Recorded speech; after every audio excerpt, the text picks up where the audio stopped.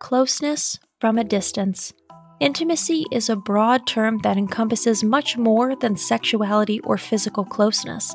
It encompasses every action and circumstance that involves opening up to others and revealing a piece of oneself. Some people succeed effortlessly in this exercise. They sometimes even tell complete strangers their most intimate secrets, while others find it inherently difficult or have had correspondingly bad experiences with revealing information about themselves, their thoughts, and their feelings. These people feel that the danger is too great, that details about our lives will sooner or later be used against us, passed on, or otherwise misused.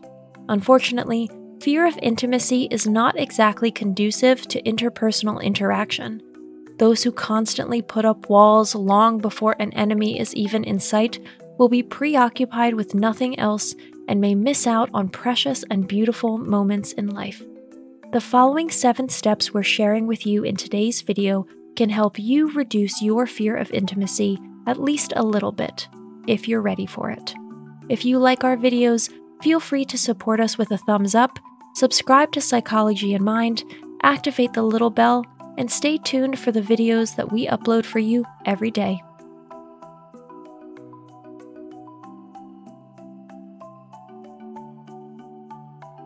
Number 1. Speak plainly when possible.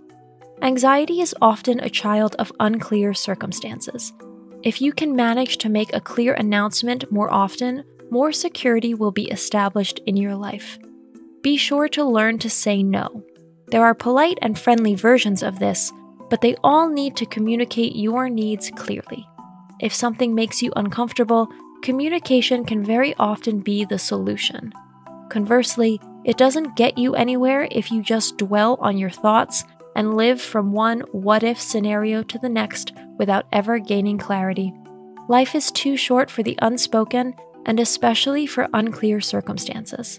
With every answer you get, you're also leaving your fear of intimacy a little further and further behind, and eventually, I promise, you'll get there. Number 2. Set clear boundaries. If you're afraid of getting hurt, a clearly drawn boundary now and then can sufficiently protect you from it. Learn where your invisible markers are that strangers are not allowed to cross without asking. You can define this radius for yourself alone. It can vary from person to person, depending on how great the trust this person has earned already. Constantly meeting the expectations of others and fulfilling their demands on you is not a healthy way to give true intimacy a chance. Especially at the beginning of new romantic relationships, it makes perfect sense to delineate the areas where you know your own well-being begins to suffer. Acceptance of another is all well and good, but it shouldn't become more important than your personal feelings. Number 3. Trust those who have earned it. As with any fear that needs to be overcome, fear of intimacy requires taking small, doable steps to remedy. They'll get you there better than sweeping changes and suddenly breaking routines. So practice trust in small stages with those you feel good about. The good thing about it is that practice makes perfect over time. How quickly you dare to share your life with more people is up to you and no one else. Number 4. Find out exactly what you are afraid of. What exactly are your reservations about intimacy based on? Can you understand when and why this fear originated? Common reasons include fear of rejection, fear of abandonment, history of separation, fear of being controlled, and anxiety disorders. Every person is the sum of his or her experiences. We carry these around with us and also bring them into every new relationship. A lot of baggage can accumulate over the course of a lifetime, but that's the way it is for the vast majority of people.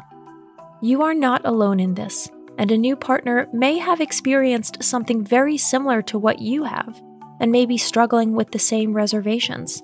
A candid conversation at the appropriate time can quickly remedy this. Number 5. Know your worth. Valuing yourself is an important requirement in any situation in life. Only those who nurture and uphold their self-worth can connect with others at eye level. Therefore, never hide your light under a bushel. It's better to avoid a connection if it rubs your ego the wrong way or doesn't seem to be good for you from the beginning. You are worthy of appreciation, respect, and love. You should demand nothing less from those around you.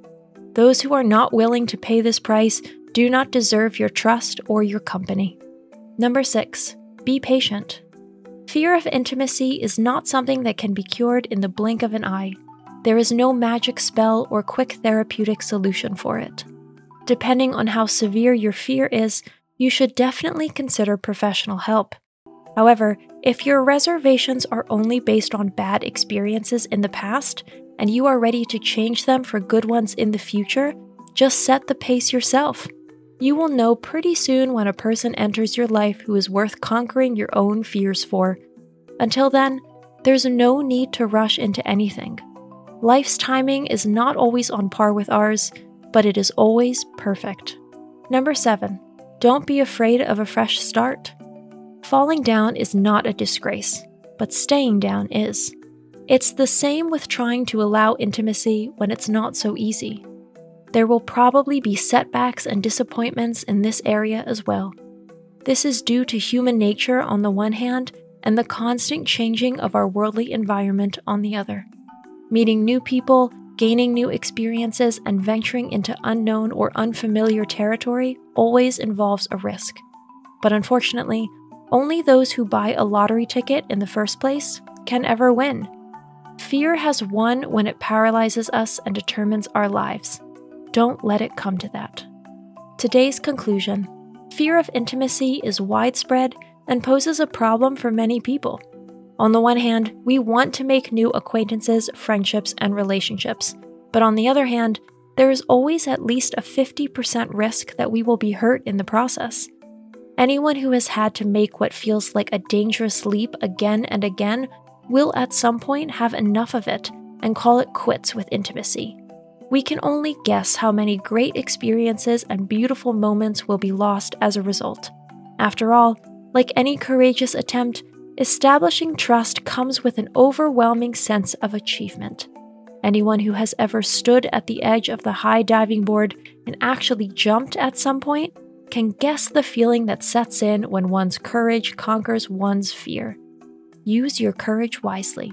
But once courage has gained the upper hand, nothing and no one can stop us on our way through life, least of all fear. That's it for today. Thanks for watching. Did you find this information helpful? Do you have experience with it? We would love to hear from you. Leave a comment below and let us know your thoughts. For more resources about mental health, self-improvement, and psychology, visit our website. You'll find the link in the video description where you can also connect with us on social media and sign up for our email list. Take care of yourself and have a beautiful day.